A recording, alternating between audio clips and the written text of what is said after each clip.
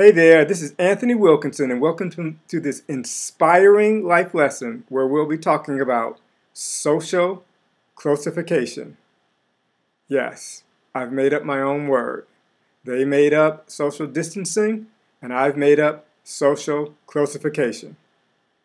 Of course, you may be wondering, what does this mean? So, the alternate title is How to Be Socially Distant and Socially Close at the Same Time. I'm Anthony Wilkinson, and I hope you enjoy this lesson. Now, after you're done listening, I invite you to get connected with us at monmouthworshipcenter.org. We are here to help you experience God, love people, and find purpose through Jesus Christ, our Lord and Savior. If you want to connect with others about what you learned today, please subscribe to our YouTube channel and our Facebook page. All you have to do is search for Monmouth Worship Center. And please be sure to share this message with someone you want to encourage. Thank you for tuning in, and may this presentation help you to connect with Christ and challenge you to draw closer to others as you draw closer to Him. Here we go. Yes, life is better with friends. It's great when we have relationships, isn't it? And you know what a relationship is? A relationship is really just social closeness. And we are all born to experience life in relationship with others. And that's what we've been used to all of our lives. But now, things have changed. And it's not the same as it used to be. We're now spread apart. Our relationships are distant, and they've even given a word for it: social distancing. Who would have thought we'd ever be in this predicament? And yet, the good news is that social distancing is really just physical distancing. You know, you can be distant from someone standing right beside you. How many of you have been in school or at work and worked with someone closely but had no type of relationship with them, no type of understanding of what their lives are like, and no type of interest in what they're doing, and yet they work beside you, or they live right near you, or they're doing activities with you on a regular basis?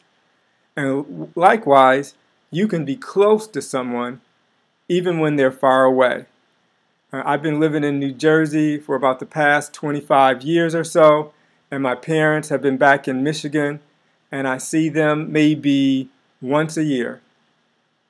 Yet, I call my parents at least once a week, sometimes many times a week. I call my sisters, we text, we share memories, and we share our hopes and dreams. And even though they're 660 miles away, I can still be close to them, even though the physical distance is great. So the question is, how can we be socially close at the same time as we're experiencing this social distancing? Well, that's what this lesson is about. And we're going to do it by connecting. We're going to figure out how to engage in what I'm calling social closification. So, to learn how to become socially closified, what if we took away your email, took away your phones, took away your computer, and sent you back in time 2,000 years? How would you connect across the miles? Well, that was the situation facing Paul the Apostle. And he had many close friends in a country or city called Thessalonica in Europe. And he wrote letters to them. And here are a few sentences from one of his letters in the book in the Bible called 1 Thessalonians. Dear brothers and sisters in Christ living in Thessalonica, brothers and sisters, when we were orphaned by being separated from you for a short time, in person, not in thought, out of our intense longing, we made every effort to see you. May the Lord make your love increase and overflow for each other and for everyone else, just as ours does for you. Paul.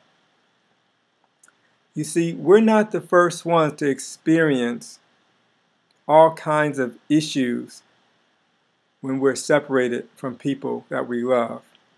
Paul experienced this, and he wrote about it, and we can learn something from his experience. The first thing that I want to focus on is his emotions, his intense longing. He experienced an intensity, a serious recognition of feelings that came from deep within his heart. And these emotions are often important for us to recognize so we know that we need to take action. So, are you feeling sad or lonely knowing that you aren't seeing your friends and family? Well, it's not good to deny those emotions. It's good to recognize them and acknowledge them, because sometimes when you feel sad or lonely, it's a signal for you to take action, action that will change those feelings and bring you joy and comfort. The next thing I want to focus on from Paul's letter to the people in Thessalonica are his thoughts. You see where he said that their separation was an in-person separation, but it was not a separation in thought. Even though he was far away, he was able to keep his mind focused on his friends in Thessalonica. You know, are you thinking about your friends and family that you can no longer see? Philippians 4:8 says, "Finally, brothers and sisters, whatever is true, whatever is noble, whatever is right, whatever is pure, whatever is lovely, whatever is admirable, if anything is excellent or praiseworthy, think about such things." Even though your friends and family are far away, you can still spend time thinking about them. What good memories do you have? Go to your phones. You probably have thousands of pictures you haven't even looked at in a while. Go through those pictures. Maybe make some picture albums. Check through some old shoeboxes you may have with sentimental photos or notes that you may have exchanged. Christmas cards, birthday cards, even text messages with maybe funny memes or emojis that brought you some joy. Perhaps there was a special touching email that you received from one of your family members. Take a time to go through these things so you can think about your friends and family you're not seeing, because those thoughts will change your feelings. Those thoughts can bring you joy and comfort. And then, of course, thoughts can lead to efforts. Paul recognized that even though he was longing for them, there was something that he could do. And what he did is that he made every effort to see them. That's what we have to do. We can think about others, we can long for them, but we have to take action and make efforts to connect with them. So, are you making efforts to reach out to the friends and family you cannot see? I know it's quite unusual, but now might be a good time to write a letter, to take out some paper and a pen and jot down a nice note, put it in an envelope, slap a stamp on it, put it in the post office box. Of course, if you don't want to spend time doing that, you could do something short and sweet and simple and just send a text message or an email. And probably the best way to connect with someone who's far away is to make a phone call so they can hear your voice, so they can sense your emotions, so that they can experience your presence in real time. Something that a letter, a text, and an email just won't do. If you are big on Facebook or other social media, you might want to send a direct message or post on their Facebook page. There are many things you can do to actually take action to make connections with the friends and family you cannot see. Let's take a look at one more thing that Paul did. Look at the last paragraph here. May the Lord make your love increase and overflow for each other and for everyone else, just as ours does for you. Paul spoke to the Lord Jesus Christ about his friends and family that he could not see. He wanted Jesus to do something for them. He wanted Jesus to make their love increase. He wanted Jesus to make their love overflow for one another. If Paul could not be there for his love to overflow among them, then he wanted Jesus to be there and cause their love to overflow for one another. So have you made an effort to learn the needs of your loved ones during this time of crisis, so that you can pray to the Lord Jesus to meet those needs? You know, when you call them on the phone, take a moment and think about some open-ended questions you could ask about how they're being affected by the outbreak of the coronavirus. What's going on with their jobs? What's going on with their parents, their children, their siblings? What's going on with their neighbors, their town, their state? How is it impacting them? And be genuinely interested. You know, when you're talking to them, give them your complete attention. You're not texting or typing on the computer or looking at something else while you're talking to them. And as they speak about what they're interested in and what they're experiencing, just say simple things like, tell me more about that. That helps people to feel loved and helps people to feel like you really care about them.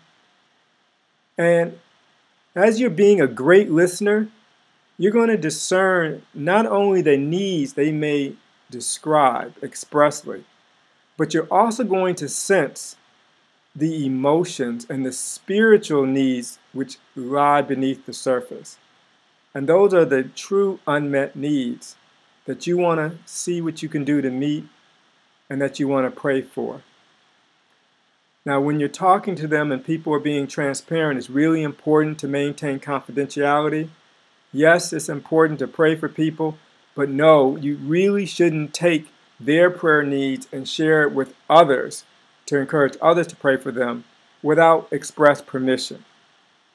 So be careful to keep secrets and confidentiality and not to disclose things that you don't have the permission to disclose, because during times of crisis, sometimes people may share things that are intensely personal. So what you're doing as you're talking is you're communicating concern, you're showing compassion for their situation, and you're letting them know that you understand, that you can sense what they're going through, and that makes them feel loved. So now we know what it means to engage in social closification. You see, this is how to be socially close to someone even when you are physically far away. First, acknowledge your feelings of longing. It's perfectly normal to feel sad about not being able to see those you're so used to seeing on a regular basis. Think about the good times with them. Bring back the memories, and that can bring you some joy and comfort. And then take action to connect with them by phone or in writing. And then find out their needs and pray for them. The Lord Jesus will hear your prayers. He will increase their love, and He will give them the peace and comfort that you desire them to have. Well, thank you again for spending time with us today, learning how you can get connected with people, even in the midst of a pandemic. If you don't have a personal relationship with Jesus and you want to get connected with Him too, you can right now. Just believe He's a real person living today after rising from the dead. Choose to follow His teachings rather than your own ways, and pray for Him to become the leader of your life. He'll say yes in a heartbeat. This is Anthony Wilkinson signing off. May the grace of our Lord Jesus be with you.